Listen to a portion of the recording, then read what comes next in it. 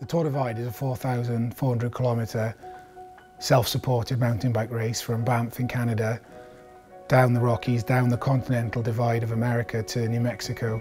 It's one of the few grand tours and the longest off-road mountain bike route on the planet.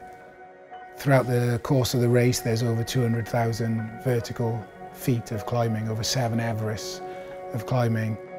At the moment, the record stands at around 15 days.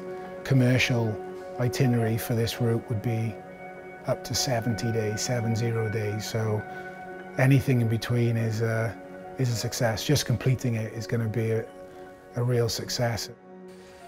I'm a professional athlete. I'm an extreme environment athlete. You know, my pedigree is polar expeditions and high altitude mountaineering, and cycling is a really big part of that.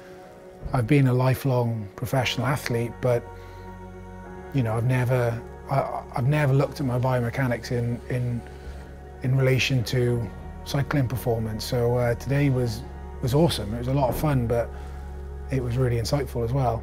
As with any ultra endurance event, efficiency is vital. It's crucial. I simply can't afford to waste any energy in my biomechanics. Equally as important to that is staying injury-free. So the body geometry fit today, you know, was vital on many levels, not just efficiency and performance, but injury prevention and injury resilience, and obviously the psychology of knowing and being confident in my bike and in my bike setup. We went through my biomechanics from the ground up, you know, looking at seat height, seat position, drop, reach, handlebar height. The machine enabled us to create the perfect or the optimum cycling position for me, and then DA was able to translate that back onto the bike. It's a pretty cool setup really, and you know, like I said, the confidence that it gives me is massive, and you know, that's a really big part in an ultra endurance event. You know, I can't afford any doubt to get into my mind.